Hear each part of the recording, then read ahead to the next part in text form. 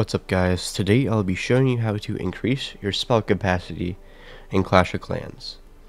First thing you would want to do is go to your spell factory and upgrade it. Depending on what level it is, depends on how much storage you have. And mine's 11 and I'm only level 6.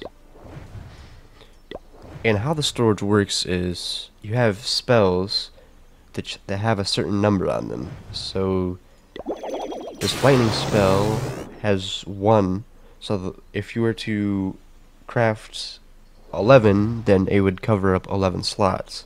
This one has 2, so which means if you were to craft 11, you'd have 22, so you wouldn't be able to use all of them. The different numbers are the amount of space it takes up. And that is basically basic knowledge on the Spell Factory. Thanks for watching, like and subscribe.